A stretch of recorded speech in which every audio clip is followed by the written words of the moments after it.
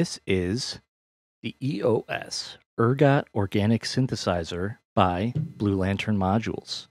This is a semi-modular synthesizer with 2 oscillators, a mixer section, subharmonic generator, noise section, 2 envelope generators, blade style filter, 2 LFOs, and a stereo delay. Now, the synthesizer comes with 5 cables that are decently long, an AC adapter, which has swappable plug area for easy swapping, depending on what region you're in. Though the cable's not all that long, but you could always just get an extension. It's not really a big deal. Or you could just get another AC adapter with the same specs. And then we'll notice on the sides of the synth, we have this nice angle to it, so we can have better access to the panels when it's sitting on a table like a normal synthesizer, or if we want it flat, it comes with extra panels that we can swap out to make it nice and flat like the rack behind it. The EOS is a larger than eurorack sized semi-modular synthesizer. It's based on multiple Blue Lantern modules all working together, interpatched behind the scenes, making us a full semi-modular synthesizer. So if you wanted to actually build this in eurorack, which would make it smaller, longer, and much more expensive, with the corresponding Blue Lantern modules, you would need 2 Lunar Modulation Lab VCOs, the Subharmonics Generator, the CSVCO pitched noise generator, 2 Ape accented percussion envelope generators, Parallax, the blades filter, 2 Mini Digital LFOs, and the Dwarf star stereo delay. Not to mention all the cross modulation and panning added. Now, aside from being a really great tuned lead synthesizer or bassline, lead, rhythm, chords, anything you want to add, effects, this is also really great for creating percussive hits because we have this pop here, we have the noise, we have the sub generators, and we have the percussive envelopes that are really snappy and short for great percussive hits. And then we have that delay to change things up along with the panning, where you could even just pan something hard right with some heavy positive voltage, something like that. So you could get a nice full range of sounds from just this synthesizer. And I put a little piece of music at the end together using only the synth for the drums, the lead, the bass, vocals running through it, some high arpeggios, and some chords. So stick around for that at the end of the video. So first, do a super quick walkthrough of the whole synthesizer, and then I'll go through each part separately. So first we have our 2 oscillators with FM input with attenuverters, sync input for a certain amount of hard to soft sync, mod input with internally routed envelope or LFO. We have our pulse width with pulse width modulation attenuator for the input, sine wave cross mod between the 2 oscillators, sample and hold cross mod between the 2 oscillators with linear or exponential switch, and there's also an input at the top. Coarse and fine tune knobs. You have a lock to lock your coarse tune so it's easier to tune. The second oscillator is an octave up. We have a wave selection button here to select your secondary waveforms and to select wave input. We have double saw output, sine wave output, a reset input, our triangle core triangle wave output, saw wave output, even wave output, pulse wave output with the pulse width modulation. First oscillator has corona output, second oscillator has sinusoidal output. Here's our FM input, full proactive input, which is internally routed to the second one if it's left unpatched. Sync input, our X mod input, which says it has the sample and hold internally routed. Pulse width modulation input, pulse train output for a special pulse train waveform. And we have our saw pulse wave select for the first oscillators, which brings us to our mixer section where we have our saw and pulse waves for oscillator 1 and 2, and then our secondary waveforms for 1 and 2, which are corresponding to the lit up LEDs. Then we have our subharmonic generator corresponding with oscillator 2. We have our white noise and shift register noise input, full audio input volume knob, tune for the shift register noise, full proactive input for shift register noise, white noise output, shift register noise output. Then we have our trigger input, aux input, which goes into our mixer section basically at full volume, and it will be cut by the audio to filter knob here. We have our CV level here for filter impact corresponding to this knob here. We have our sample and hold random, which is triggered every time we get a trigger input. It is sampling the white noise and sending out a sample and hold here, which is also going to those X mods.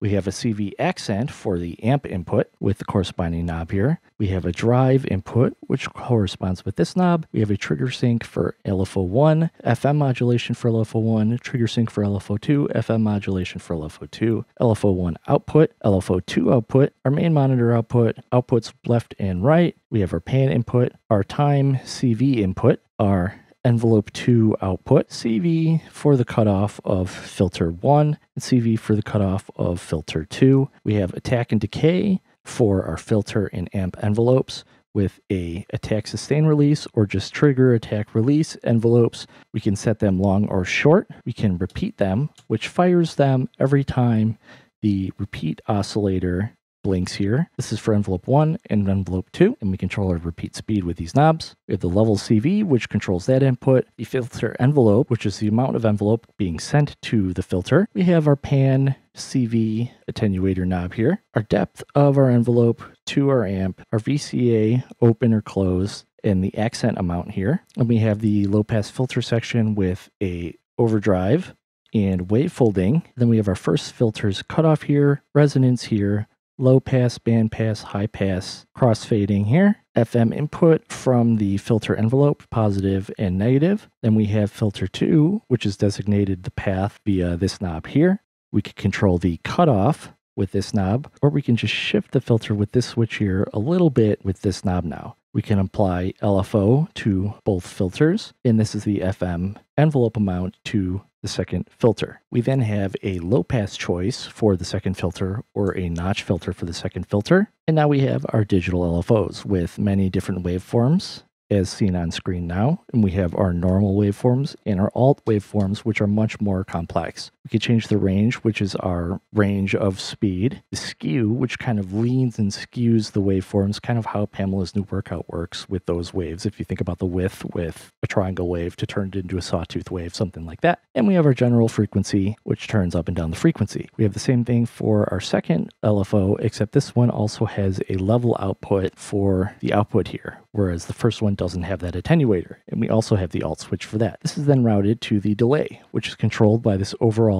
effects knob here, and the toggle switch with the light's green and the toggle switches to the right. It is on, and this turns it on and off. Or we could go to the momentary mode where it's always off and it's only on when we hold the effects button, which the light does not correlate to the momentary mode. We have our delay time, our repeat amounts, our CV amount for our time input, and our spread amount, which basically adjusts the time in opposite directions for the left and the right, which spreads our delay. And then we have our main master output, our on-off switch, and I didn't mention we have our free-flowing LFOs or our trigger sync on for the LFOs, which will then work with the trigger sync. And that is the super quick walkthrough of the Ergot Organic Synthesizer. Now let's get this guy plugged in and give it a walkthrough.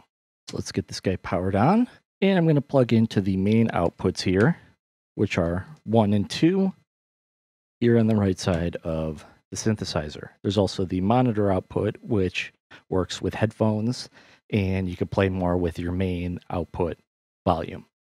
Now, if we have a full synthesizer here, except for the pitch values coming in and the gate values or triggers coming in, and those are easily identified on the module with the only two inputs with this big silvery circle around them. Volt per octave, which normals to the second oscillator if you don't have anything plugged in, and the trigger, which fires our envelope generators, among other things. So let's plug that in, and I'll start the walkthrough. Okay, I have my pitch input going into the volt per octave now, and the trigger going into the trigger input.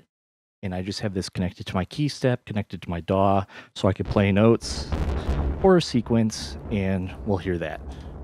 Let's turn off the delay for right now, and let's hear these oscillators and how they all mix.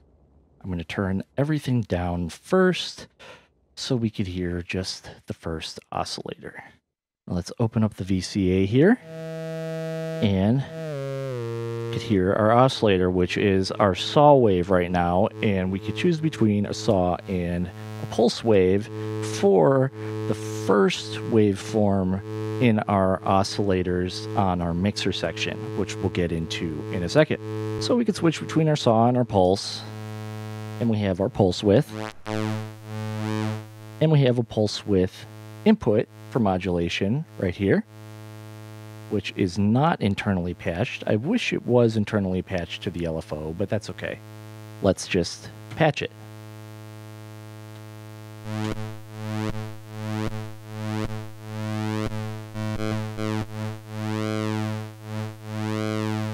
And you see with the saw wave, we don't get any change. And there's the linear wavy switch here, which for certain waveforms, it changes it from straight to wavy. Straight and wavy. Now this doesn't affect our pulse, of course, that we still have being modulated right now.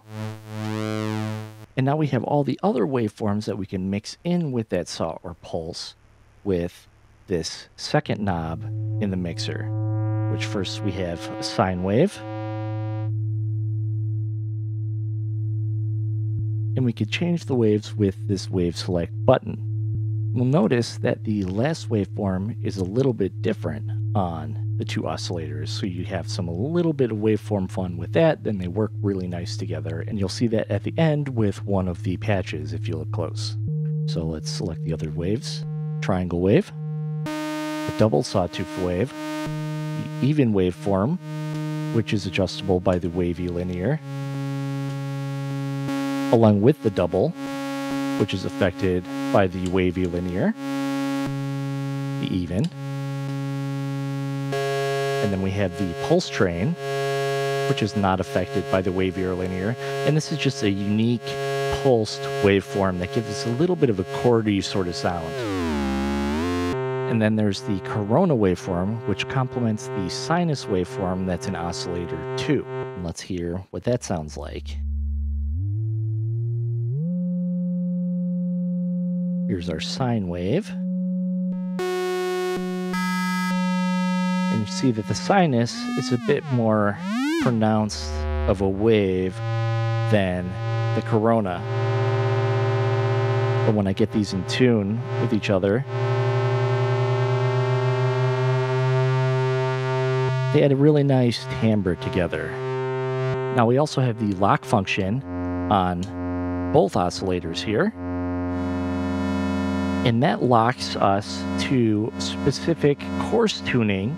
So the coarse tuning knobs don't do anything, and it's just the fine tuning knobs that you have to adjust. So it makes it easier to get this in tune with itself. And we'll notice that the second oscillator is a little bit higher pitch. It's an octave higher than the first one, and that is because the second oscillator is being pulled for the Subharmonics Generator, which we'll see here in the mixer, which I'll just go into right now while we're here, and then we'll circle back to the rest of the oscillator. So we have our subharmonic mix. Let me just turn on Oscillator 2. So we have our first sub, our second sub, and this one gives us kind of chordy sounds. Third, and our fourth, which gives us a nice deep heavy sub. Now let's add those saw waves in. With a nice heavy waveform. Now the mixer section is kind of continued, you see, with these two white knobs here in the shape section, but I'll go over that when we go into the filter, and I'll just consider that part of that section, but it's kind of part of the mixer section.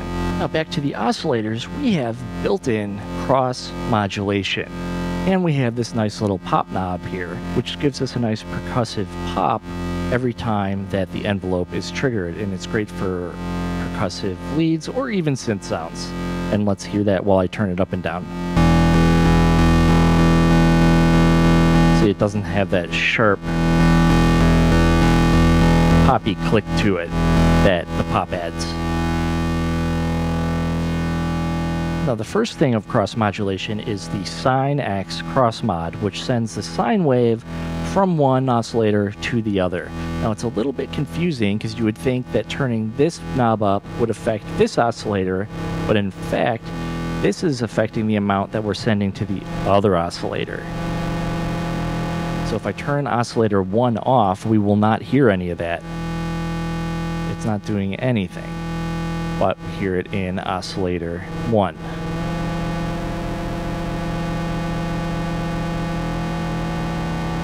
And you can find really nice sweet spots for that FM modulation.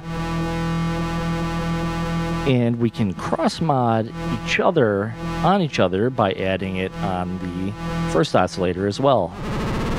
And that gives you some real crazy stuff.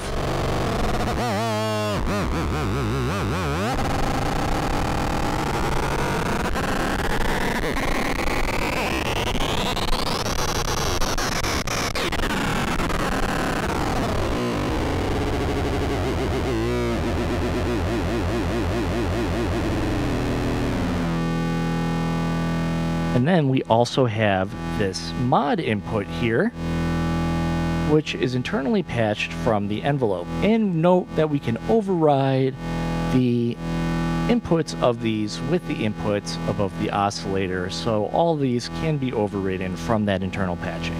So for one, we can mod it with the envelope. So anytime the envelope is fired, it's also sending the envelope into our oscillator, which is great for percussive, not so much melodic leads.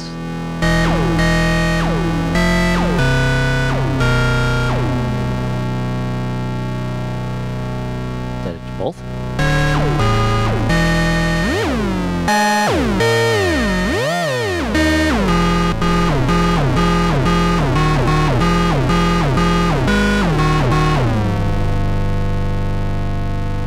Or we could also mod them with the LFO 1.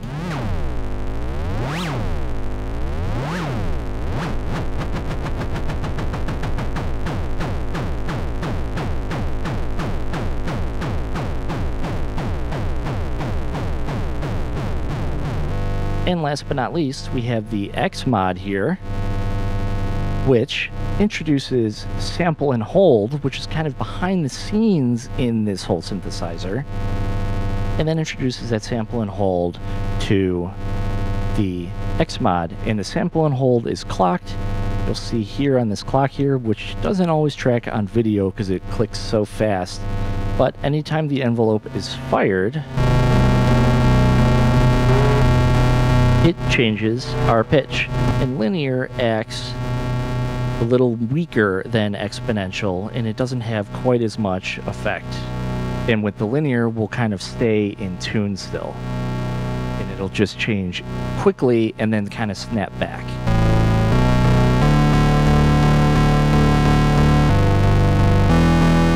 And we could barely even really hear it, but we go to exponential,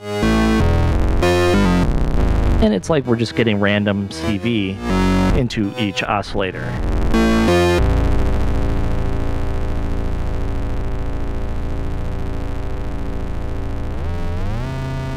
Then we have the sync input, which works really well if you have the pulse from one into the other. And the amount of sync, or the kind of hardness or softness of the sync, is determined by the knob here. So I'm going to throw this first oscillator kind of out of pitch, and I'm going to turn the sync up.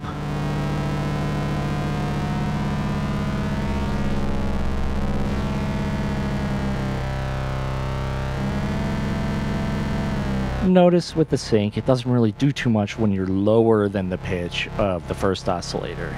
And let's turn the lock off on this, actually. And we can really play with that sync. Now pull the LFO in.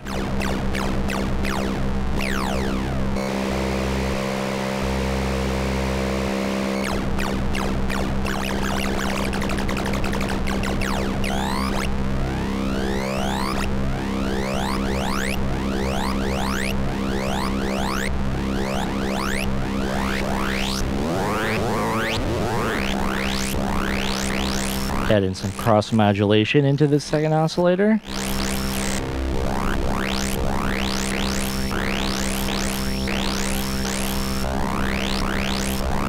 Let's mix some waveforms here. Let's go sine.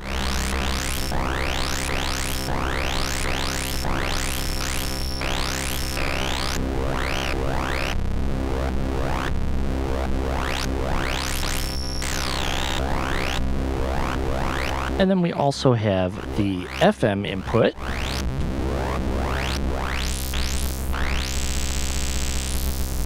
Which is similar to the sine cross mod, except it's just whatever we want to plug into it. And it has the attenuverter, so we could go in the opposite direction as the sine X.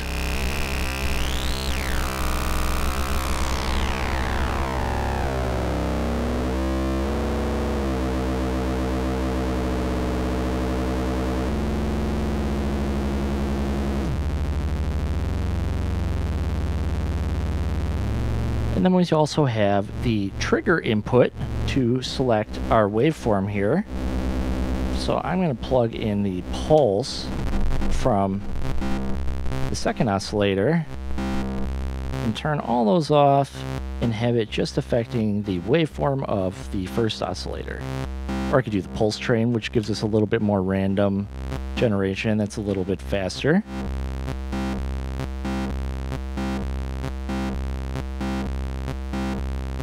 And that is the Lunar Modulation Lab style dual oscillator system in the EOS synthesizer. And now we kind of covered the mixer here, where we have control of our saw and pulse, along with our secondary waveforms as lit up by the LEDs, and then our subharmonic generators. Now what I didn't mention is the bottom section of the mixer here, which has our noise and audio to filter. Now our audio to filter just is kind of like a master volume. If you want to cut everything coming from this section off, you turn audio to filter off.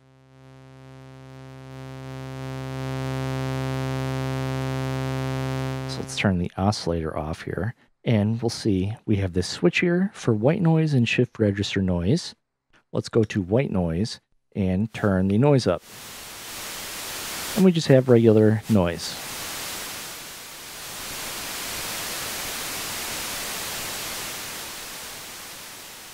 But we also have shift register noise, which creates noise from a really fast shift register going. But with this, we can play with the tune of it by kind of how quick the shift register updates. And it's really great for kind of video gamey explosion sounds, with an envelope in there, of course, or any other kind of cool noise, pitch-based effects. If you want to add a little melody to it or something, anything you want, it's really cool. We have the CV shift input here, which kind of acts volt per octave, I believe, to our pitch here. And then we have our shift register noise output here, along with our white noise output. I'm going to go back to our white noise here so we can get the full spectrum of pitch. And I'm going to add in oscillator 1 again. And this brings us to our envelope generator section, where we have our filter envelope generator and our amp envelope generator, which are both triggered by the trigger input here. Okay, so I have a sequence coming into the EOS right now. I'll call it the EOS, I guess. And this is triggering our filter envelope and our amp envelope. Now, right now, let's not worry about the filter. Let's focus on the amp envelope. First, we have our attack and decay. And right now it is set into trigger AD mode. So every time it receives a trigger, it'll do the full attack and decay. But note, it is pretty short, because it is for mostly a percussion generator.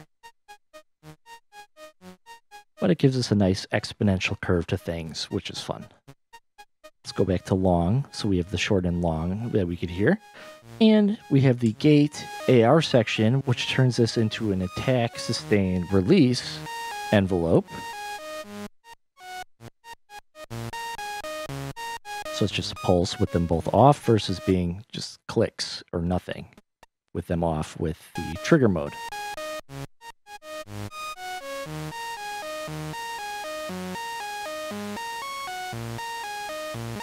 And then we have our pan input, which is interesting in the amp envelope section. I think it's just kind of where it fit.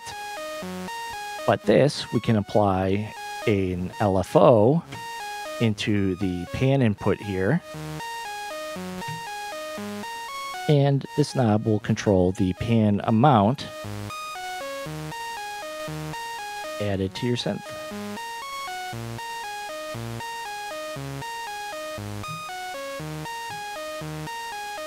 Then we have the depth, which is the amount that the amp envelope is sending to the VCA. We then have our VCA control, which the amp is being sent to the VCA, and here's kind of our open close for the VCA. We can go to about here with it still being closed, which is nice if you want a little bit more oomph to your percussive hits that are just a little too quiet. But then after that, we open up our VCA, but fine with it closed right now with the envelope being sent to it. Now this switch is for the VCF, and this switch is for the LFO. Let's not worry about that just yet. And we have the accent knob, which is applied from the CV accent input, which I'll put the LFO into it. And it just is an additional accent to our VCA here.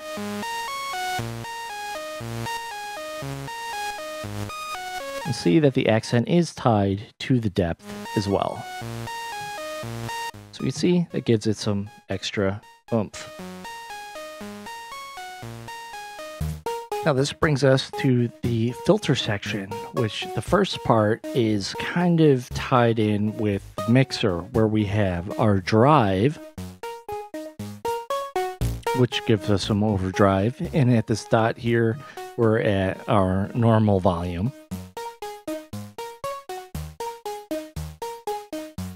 And then we have a wave folder in here, which gives us our normal wave shape and folded.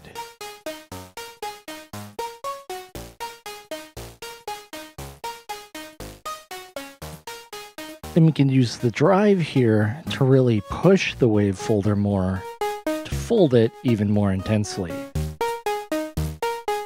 Now this is just 2 sine waves and some noise. So that's the sine waves. And here's the more intense folded waveform that we can get. And now we have the filter section, where we have our main cutoff and our resonance.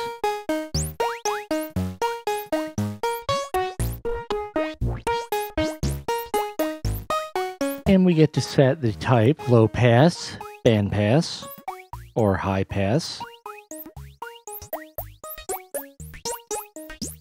Let's go back to low pass.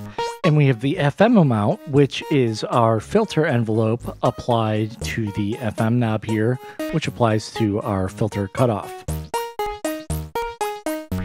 And we can apply a positive amount to that. Or we could do a negative amount.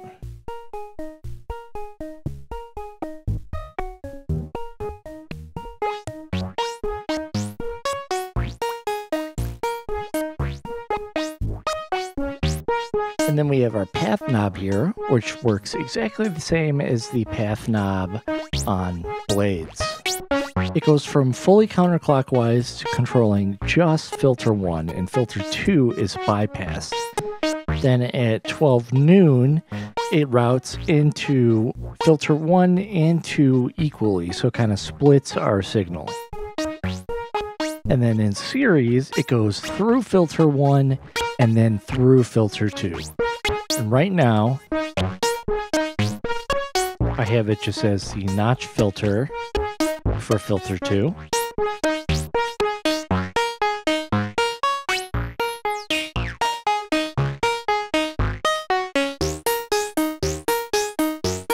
And And then we have our shift knob here, which is our cutoff frequency for filter 2.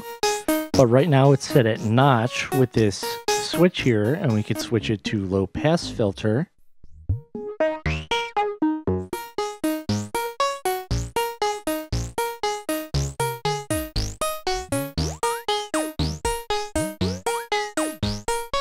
And then we also have the FM application to filter 2. And the mod, which actually applies to both filters, because we'll hear it with just VCF1 on. The mod is LFO1. And it applies to the cutoff of both of the filters. And that is the filter section, and that brings us to the LFO section here, which we have 2 of basically the digital mini LFO by Blue Lantern, where we have multiple different waveforms here, from a ramp up to a ramp down to a square wave or a pulse wave to a triangle to a sine, into more complex waveforms. I believe a rolling sample and hold sort of waveform, and then random. And then we have the alt waveforms, which give us much different waveforms on here that are much more complex, and due to the digital nature, they can be more complex and more unique waveforms that we can modulate and adjust the time to. And skew. And the difference between LFO 1 and 2 is just the level knob on LFO 2. LFO 2 does not internally route to anything. That's why we have the level here for the output that we could route to anything in the system. And when this switch is switched down, we have control over the LFO trigger sync for LFO 1 and 2, along with frequency modulation for each. And this leads us to the FX section, or the stereo delay. Turn it on when the light is green and the toggle is to the right. And let's turn up the effects knob.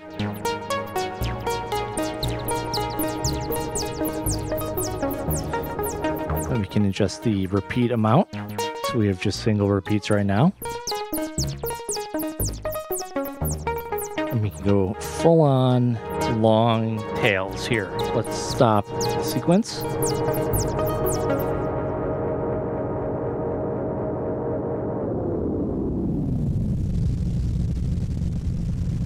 As you can see, when we turn the time way down, we have a long repeating echo or delay.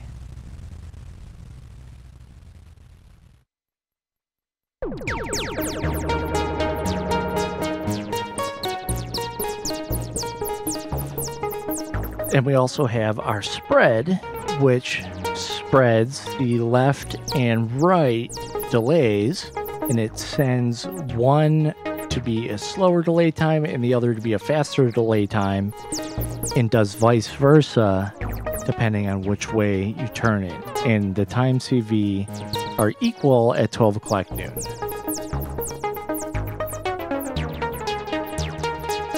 For the time, we could go to chorus-like effects.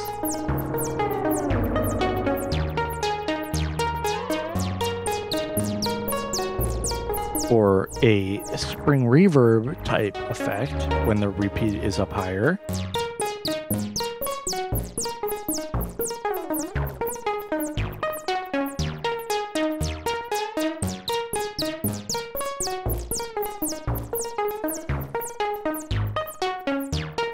Go pretty long delays that kind of break the delay chip a little bit, especially when we spread it, and you can hear that digital degradation in the chip from that longer delay time that kind of really pushes it to its limits. Let's stop the sequence.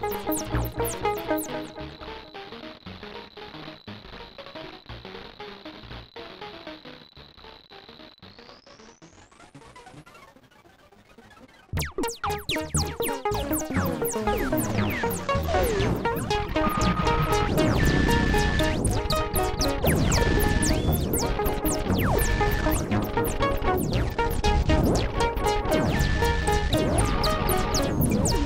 we can hear when I turn it to a certain level, it really starts to break it, and we get that nice crunchy goodness from that delay.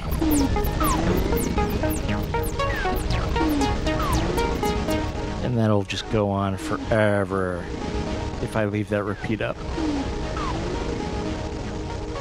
And last but not least, we have the time CV, which controls both times equally. It does not control the spread. And this is the attenuator for that. And we just have our master volume. Now, if I turn off the delay, it should keep going because the delay has the nice tail to it. It just stops picking up new inputs into the delay. But the repeat still is affecting it.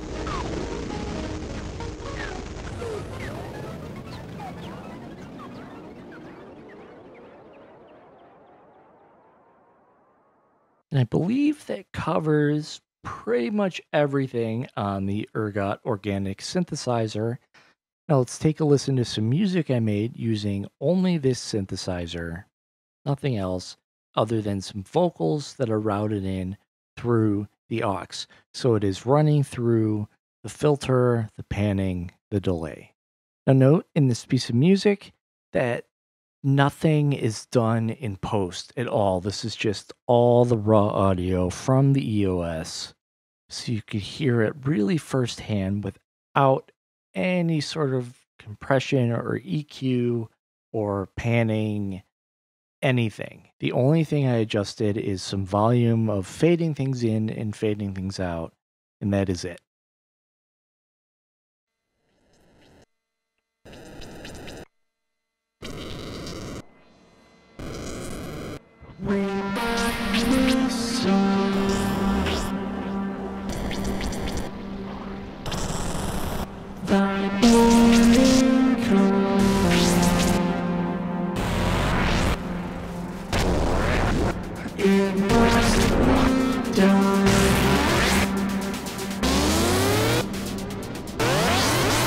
Let's